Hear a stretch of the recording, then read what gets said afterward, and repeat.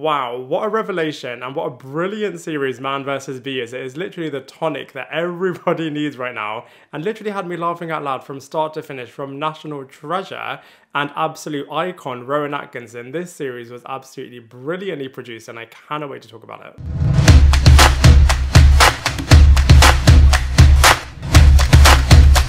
What is up everybody, welcome back to my channel Lifestyle Critic. I hope you're having a brilliant day. So in this video we are going to be reviewing Netflix's series Man vs. Bee, which is a comedy mini-series from Netflix, although there is scope for a second season if you have seen the final episode. And there are 9 episodes in this series and every single one has a bit of a cliffhanger and they are all super bingeable. I mean, the creators have said that they did want it to feel like a movie but with all the benefits of a series in terms of having all of these different cliffhangers and having every single episode focusing on something really individual, which just makes this series so good. And it was just absolutely brilliantly hilarious and I cannot wait to break it down for you in this TV series review. So the series of Man vs. Bee is centering around this lead character who is called Trevor Bingley, and he is house sitting for a super rich couple when he finds himself embroiled in a match for the ages as he is battling a bee. And the series then explores, with hilarious consequences by the way, who is going to win, which titan is going to win. Is it going to be man or is it going to be bee? As it puts both of these characters in a series of hilarious scenarios. Now from a positives point of view, I think this series is really innovative actually. Like I said, every single episode is focusing on something really particular and it's really great how the audience can actually relate to the different situations that Trevor is finding himself in. I mean, of course it's really exaggerated and it is a little bit over the top for comedic reasons, but I do feel like on a basic level you can actually empathize and sympathize with all of the different scenarios that Trevor is finding himself in. I mean, of course all of the different situations and scenarios are heightened for comedic purposes and it's just so brilliant. Like I said, I was laughing out loud across this entire series run and it was just such a great series to watch, to de-stress and just get in a good mood. It was just so good. All of the slapstick humor, of course, Rowan Atkinson is just an expert in, and all of those scenarios are just so good. I mean, Trevor just literally throws himself into them and they are just absolutely brilliant. And the setting is in this super home, so that is just really cool in and of itself. Just seeing this incredibly technologically advanced mansion house and all of the different advanced situations that Trevor finds himself in, which isn't that relatable as of course this house is really extravagant. So from that point of view, I feel like it's really entertaining and really alluring as well. However, from a negatives point of view, I guess if they made each episode slightly longer, all of the different situations could have been expanded upon a little bit more, as I do feel like they rushed them through a little bit. But you know, that being said, you can take this as a positive or a negative in terms of the series just leaves you wanting more, which is just really great from a storyline perspective.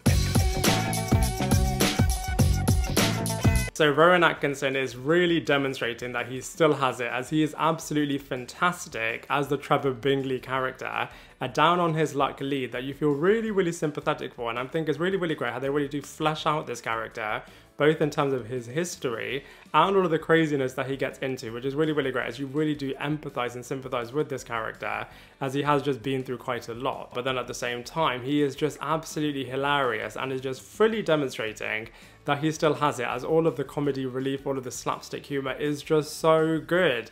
I mean, Mr. Bean just totally defined a generation with its incredible comedy, and it just still hasn't been matched. And I mean, Man vs. Bee, I'll talk about comparisons in a moment, but Man vs. Bee is just showing that this type of humor is just so good. But that being said, nobody can do it like Rowan Atkinson, so it is reassuringly familiar, but at the same time is still doing something refreshingly new. Like I said, Trevor has a heart of gold, although he does do a lot of crazy things, which does make you scratch your head in terms of why is this character doing all of this damage to this property. But the comeuppance for that does obviously come, which you do see at the first few moments of the series. That's actually a slight negative about this series actually. They do kind of reveal a lot of the things that are going to be coming up in future episodes. But this character really does not give up. He is a man on a mission in terms of just wanting to destroy and kill this bee, and he does do a lot of creative things to try to achieve this aim. We also got Jing Lusi, who is playing Nina. She is the uptight, spoiled brat owner of this incredible mansion, along with her husband Trevor and this actress, you may well remember her from Crazy Rich Asians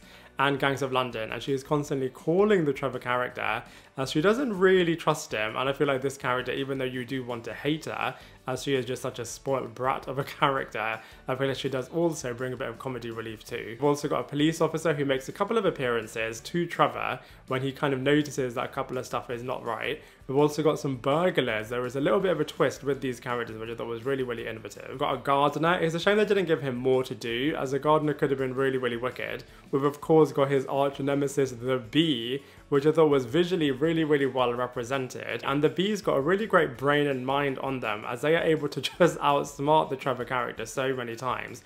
And we've of course got his ex-wife and his daughter, which, like I said, definitely does round off this character and really does bring a lot of heart to his performance as well. And so I feel like from a casting character's point of view, Man vs. Bee is absolutely wicked.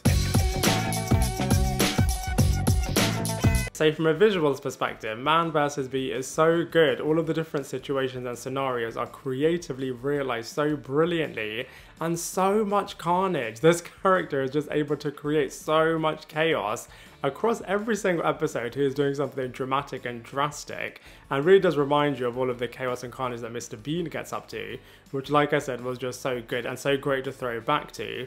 And like I also said, the bee's CGI animation, the way in which this bee was realised, was really, really good too. And you can tell that some moments is CGI, and some moments it is a little bit of a bee model that the Trevor character is just trying so hard to destroy. And I feel like even though you can tell at points that it is a bit of a computer animated character, it does work really, really well, and you do believe all of the situations that Trevor is finding himself in, which is really, really brilliant from a visuals perspective.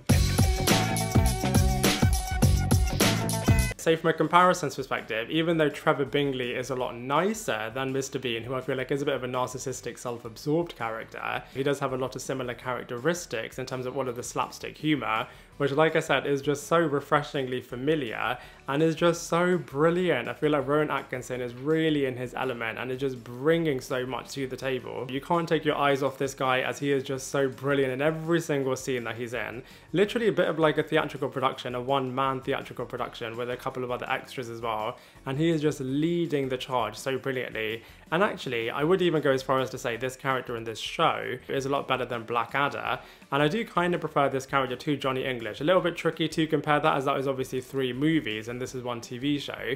But that being said, from a comparison perspective, Man vs. Bee is actually really, really wicked. So overall, I'm sure you can tell, I absolutely love Man vs. Bee. I was a little bit apprehensive going into watching this Netflix series, as I just love Mr. Bean and all of the other things that Rowan Atkinson has been in, and I wasn't sure if he was going to be able to bring his A-game in the same way that he has for those other productions, but he totally did. He totally absolutely smashed it, and the series was really, really great. The character was really, really endearing. All of the scenarios and situations that this guy got himself into with this bee was just so good. Even on that point, the concept of this series is just so brilliant, as in some ways it is really, really relatable, and just the chaos that this guy gets up to is just so, so good. I'm really hopeful that we do get to see somewhat of a continuation, as we did get a little bit of a tease at the end of this series. And so for all of those reasons, I'm going to give Man vs. Bee a solid 8 out of 10. Now I'd love to hear from you. What did you think of this series? Let me know in the comment section below. Otherwise, I look forward to seeing you in my next video.